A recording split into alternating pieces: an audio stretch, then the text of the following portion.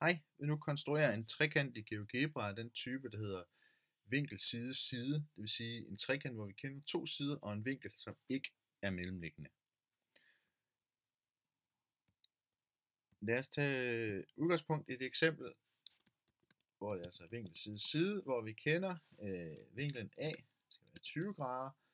Vi kender, at siden B skal være 7, og at siden A skal være 4 lang.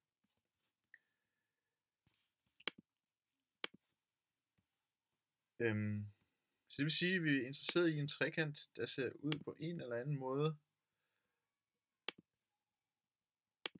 Sådan her, sådan at den side her, det er siden lille b, den skal være 7 lang, mens at den side herover for modstående vinklen A skal være 4 lang, og vinklen A skal være 20 grader.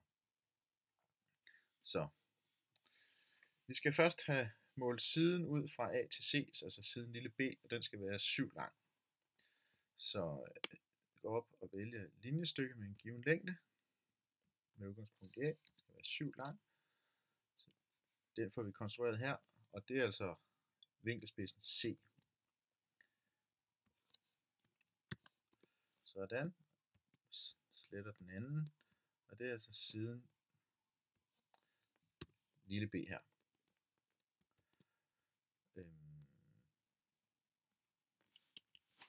Som altså er 7 lang.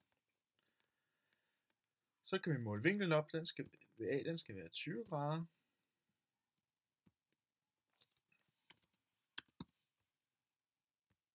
Så det giver os et sigtepunkt her, hvor igennem der går en linje, en halvlinje, som vi konstruerer. Sådan. Og det er derpå, at vores punkt B skal ligge. Vores punkt B skal ligge sådan, at længden fra C lige præcis er 4 lang. Det vil svare til, at vi tager og konstruerer en linje med en given længde, der starter i C og er 4 lang. Så det vi sådan set ønsker os, det er, at linjen skal enten ramme op, eller punktet endestykket skal ramme på den linje, der går ud fra A, og som er målt op med 20 grader. Men det vi kan se her, det er, at vores linje her, som er 4 lang,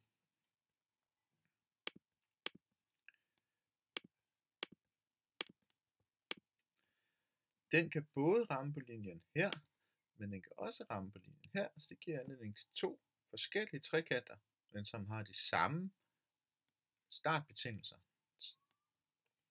Altså vinklen 20 grader, en sidelængde 7 og en sidelængde 4, som er over for vores vinkel, der er 20 grader. Det er det, vi kalder det dobbelttydige tilfælde. Der er altså to mulige trekanter ud fra de her startbetingelser. Jeg skal nu vise, hvordan man finder begge de to. Så det vil sige, at vores punkt B, det er altså det punkt, der skal enten ligge der, eller det skal ligge der. Så vi tegner sporet, som vi flytter det her punkt rundt, så kan vi se, at det er faktisk lige præcis der, eller der. Så vi flytter vores punkt rundt her, så kan vi se, at det svarer til, at vi har lavet en passer, der tegner en cirkel op, som har centrum her i C, og har radius 4. Det kan vi gøre med GeoGebra. Vi tegner cirkel ud fra centrum og radius. Klikker på centrum. Radius skal være 4. Så tegner den cirklen op inde i, som vi kan se her. Det vil sige, at vores punkt skal altså enten ligge der eller der.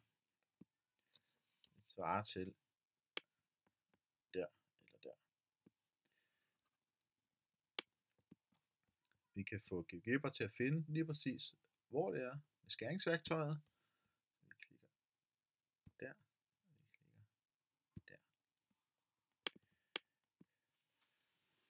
Så det vi har fundet nu, det er simpelthen de to mulige punkter for, hvor B kan være. Så B kan enten være her eller her. Vi fjerner lige noget af alt det, vi ikke skal kigge på. Længere. Også linjen. Og nu kan vi så tegne vores trekant op, enten den ene eller den anden. Hvis vi vælger den her om til at være B,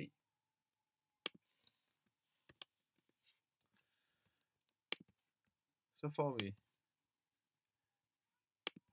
konstrueret den her trekant, hvor altså vinkel B er spids.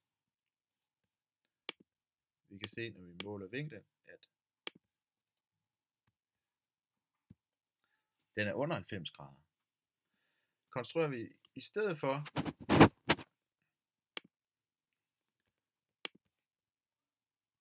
denne trekant her, så kan vi se, at den vinkel, som også kunne være B, er stum.